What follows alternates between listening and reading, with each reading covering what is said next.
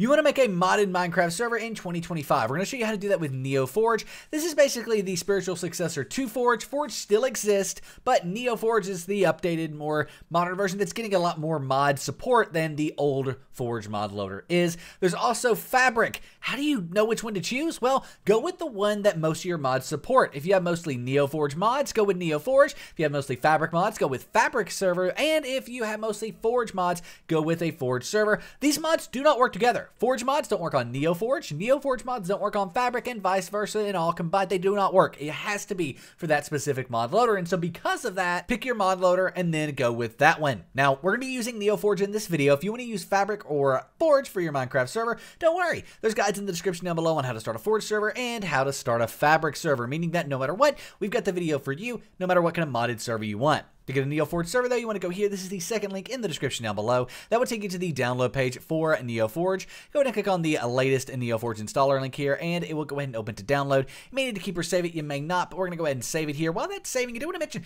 this server is not a 24-hour server. It's only going to be up and running when your computer's up and running, and modded servers are super resource intensive, sometimes needing up to 16 gigabytes of RAM dedicated to just the server, a really, really good CPU, all of that stuff. And the server that you're starting here is only going to be up and running when your computer's up and running, and it's meant to just be for your friends. It's not meant to be a public server because it's hosted on your IP address, and anyone who gets the server can do things like DDoS you, which is basically hit your internet offline and figure out where you live down to your latitude and longitude coordinates. What if you don't have to worry about any of this, though? What if you want to start your modded server in a super simple and easy way? Don't have to worry about the hardware of your computer, don't have to worry about anything to do with the server itself except adding the mods you want to it. Well, that's where our company SimpleGameHosting comes in. Go to the first link in the description down below, the breakdown.xyz/simple, to start your very own 24-hour DDoS protected Minecraft server for you and your friends. At SimpleGameHosting, you can install mod packs in just a few clicks. Mod packs are collections of hundreds of mods, and you can even add your own mods super quickly and easily using our easy-to-use file manager. Plus, there's expert live chat support there to help you out along the way should you run into any issues.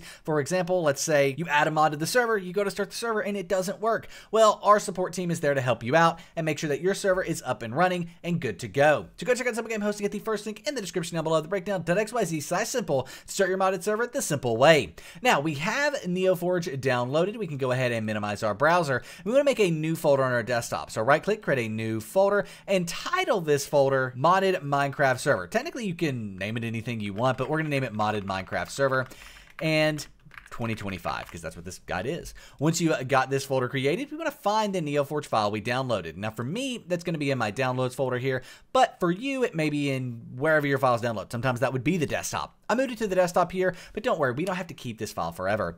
Go ahead and right click on NeoForge, click on Open With, click Java, and click OK. But if you don't have Java there and you click on it and it doesn't work or something like that, well, that's because you need Java. Java is linked in the description down below, specifically our in-depth guide on how to download and install Java for Minecraft mods and servers. And this is a modded server, so you obviously need Java. Right now, that is Java 21. In the future, it could be Java 22 or 23. And guess what? This guide should still work as long as you get the newest version of Java that is mentioned here. This version will always be the one for the newest version of Minecraft. So if 1.22 or 23 comes out in the future, if this changes, guess what? We will update this here as well. You may also need to run the jar fix, which is found in the description down below as well. This is going to take all the jar files on your computer and link them back to Java, making them work together. But first, get Java, then run the jar fix. If you're having issues starting your server later, this is what you need. Jarfix here will fix that for you. Nevertheless, we can now go ahead and minimize our browser and again open up NeoForge by right-clicking on it, clicking on Open With, clicking Java, and there it is. Now, we first want to install client. That's because any mods you install on the server need to be installed locally as well, and that includes the client itself. That includes NeoForge. NeoForge needs to be installed on your computer and anyone who joins your server's computer. So we'll click Install Client there, click Proceed. It'll download and install. Just as long as Minecraft and the Minecraft launcher are closed and you've played the version of Minecraft that you're installing NeoForge for, this will all go off without a hitch. There we go, successfully installed. Click OK, and now open up NeoForge again. Right click, Open With, Java, and now we want to install the server side. So go ahead and click on Install Server. You'll get this red box. Click the three dots within the red box, and then go to Desktop and find the folder you created. In our case, that's going to be the Modded Minecraft Server 2025. Go ahead and select that, and then go ahead and click on the server starter jar here. We want to make sure that is checked and click Proceed. It's now going to go ahead and download everything, get everything up and running for your modded Minecraft server with NeoForge. This is just going to take a second to download. That's all it's doing. There's really nothing that can go wrong in this process as long as you have selected the correct folder. you're good to go. And it will signify that by saying successfully downloaded. Click OK, and now we can delete NeoForge from our desktop. We do not need that anymore. Open up the modded Minecraft server folder, and this is what you need to get your server up and running. It's all here. However, if we double click on run.bat, which is how you're going to start your server, and if you don't have the .bat here, by the way, just go to view, and then you want to go down to show and make sure that file name extensions is checked. If it's not checked, the .bat's not there, but if we do view and then file name extensions, boom, there we go, run.bat. Go ahead and double click on that, and your server's going to attempt to start. That's assuming you have the correct version of Java like we talked about earlier, and you have ran the jar fix. If you've not run the jar fix, this probably won't work, but give it a try. If it does, awesome. However, it's going to fail no matter what. What I mean by not working is it's not going to have all this, basically information, and it's not going to end with, you need to agree to the EULA. If it ends with, you need to agree to the EULA, you're good to go. Press any key to continue, and you'll now have an EULA.txt file. Open this up, and assuming you agree to the Minecraft EULA, which we do, you can go ahead and change EULA equals false to EULA equals true, altogether right like so. Go ahead and click File, Save, and it will save the EULA. Close out of that, and we can double click on the run.bat again, and now our server is going to start. At this point, our modded server is online. It's going to be joinable. We're actually going to join it. So let's go ahead and open up the Minecraft launcher. At this point, you're the only person that can join this server, by the way. We'll talk about how your friends can join it here in a second. But first, let's make sure you can join it. Let's make sure there's no lag with you joining it, because if it lags with just you, it's going to lag a lot more with your friends on there.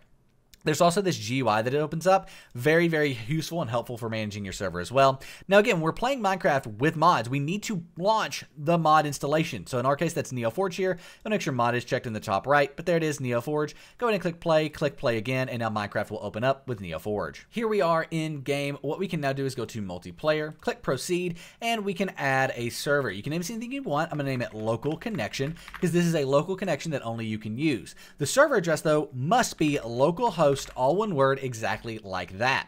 Go ahead and click done. It will load it on up, and double click on local connection, and it will join us right on in. You'll see Nick's Games in the bottom left down here. This is me. That's me joining the server, and we are now in game. Now, there's no mods on this server currently, but it is working in basically it's a vanilla that could have mods added to it. We're running around, things are good, all of that stuff, awesome. Now, what if we want our friends to join this server? Well, we will need to port forward. Luckily, in the description down below, we have an in-depth guide on port forwarding for a Minecraft server. It goes over everything you need to know to get your server port forwarded and allowing your friends to join it. They'll then use your public IP, but that's all covered in this port forwarding guide here. So go through that, get the port forward set up, and then your friends will be able to join.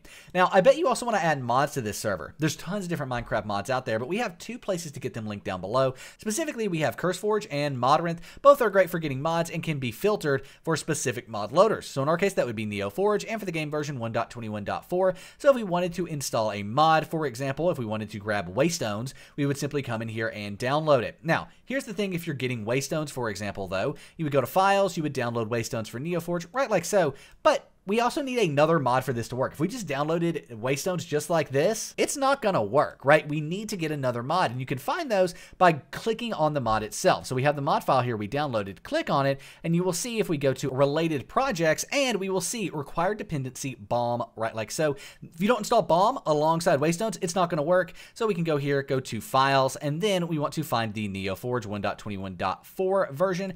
Download that, and now we have Waystones and BOM, and we can install both of these. The same can be done on Modrinth. For example, if we come in here for a mod that I know needs something else, Irish Shaders, for example, if you go into versions here, you will be able to see, if we go to NeoForge, its dependency is Sodium. Now, one thing I will mention, Sodium, Irish Shaders, they do not work on servers. And if you install them on servers, a lot of times they will break, so don't do that, but this is just an example of how to see dependencies. With that being said, we can now go ahead and get some mods installed. So we want to go ahead and close out of this and stop our server. To properly stop your server, type stop, either right here in the console CMD or here in the GUI. Stop, hit enter, it's going to shut down the server properly, saving everything along the way.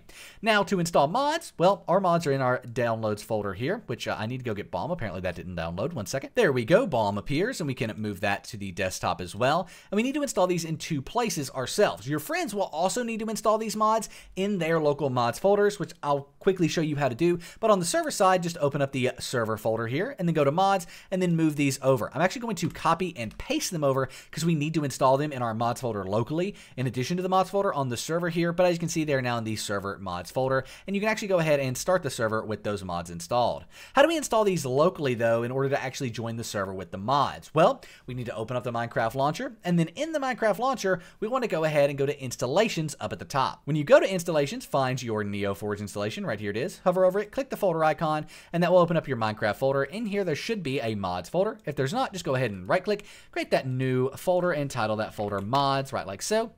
Open your mods folder and move the mods you want to install into it. Now we go ahead and play Minecraft with NeoForge here. It will open up with our mods installed, and our server will be good to go as well. Go ahead and move all of this over just so we can kind of see things a little better.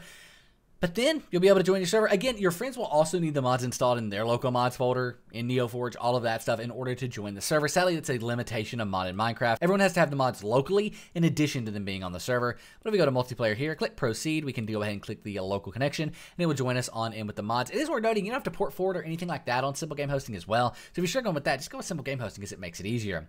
Now, the Waystones mod should be installed. One of the easiest way to check that is going to be going to creative. If we go ahead and come over here into the CMD, we can type op and then our username, no slashes or anything like that, OP and our username. That's going to give us permissions for basically controlling the server however we want in game, and including going into creative mode here. Then we can click over and Waystones, there it is. We can place these down and start using them. With that being said, you now know how to get mods installed on your Minecraft server and make a modded Minecraft server in 2025. If you got any questions, let us know in the comments. We'll see you in the next video, and I'm out. Peace.